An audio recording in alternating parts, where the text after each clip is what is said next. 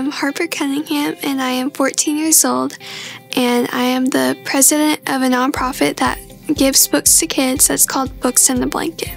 My name's Maggie Cunningham. I'm 12 years old, and I'm the Chief Operating Officer of Books in a Blanket, a nonprofit that gives books to kids. As the president of Books in a Blanket, I make blankets, I sort books and give speeches, and I help write grants. My sister Harper and I wanted to do a family project, and we knew that some of the kids at our school didn't have many books or blankets at their house, so we decided to start Books in a Blanket. Once we had the idea for Books in a Blanket, we started sending emails and talking to people, and then we started collecting books and making blankets, and then we bought crates to put the books and blankets in to make it look like a little library for each kid.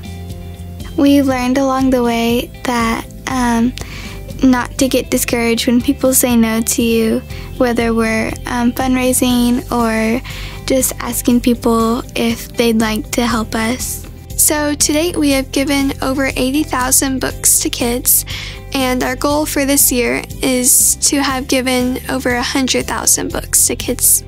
We have three main ways of giving books to kids. Our first way is giving every kid in the school 5 books and a blanket.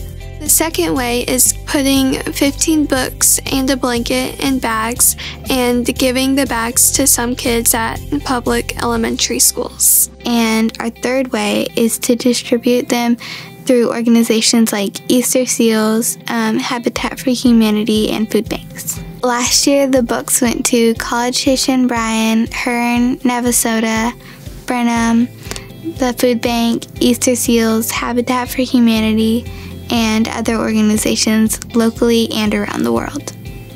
With Books in a Blanket, I have learned several things along the way. I have learned how to give speeches, how to talk on the radio and on TV.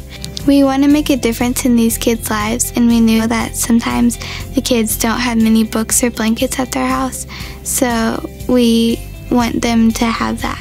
If you would like to help with Books in a Blanket, you can donate books, new blankets, or just donate at booksinablanket.com.